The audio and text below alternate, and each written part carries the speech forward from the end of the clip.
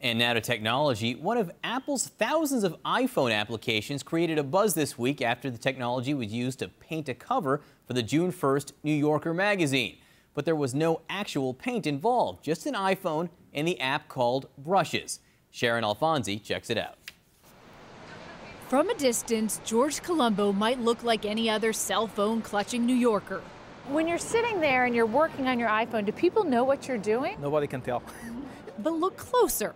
Colombo is actually creating fine art with his fingertips. You choose the color and you choose the brush stroke. Using a $4.99 iPhone application called Brushes, Colombo digitally paints, capturing dozens of iconic New York scenes, stroke by stroke. And how long does it take you to do one of these paintings? It can be done very fast, but if I want to do something a little more elaborate, it takes me about half an hour, 1 hour. Half an hour, an hour? Yeah.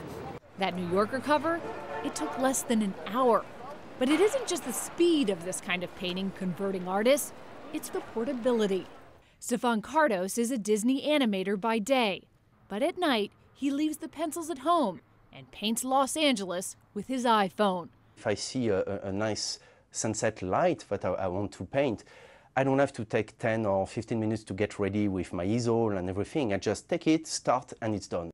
Cardos was one of the first users of Brushes, painting those sunsets and turning smudges into the glowing lights of a liquor store. Some 40,000 other users have downloaded the application since August of last year. The iPhone and Brushes are just a tool, like Photoshop is a tool, like your gouache are a tool, like your acrylic are a tool. It's just a different tool. This is art. Look at the detail in the paintings by Susan Murtaugh. The Wisconsin retiree's work is currently being shown at a local gallery.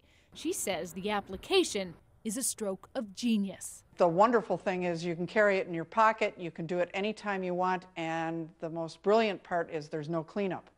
Finger painting never looked so impressive. Sharon Alfonsi, ABC News, New York.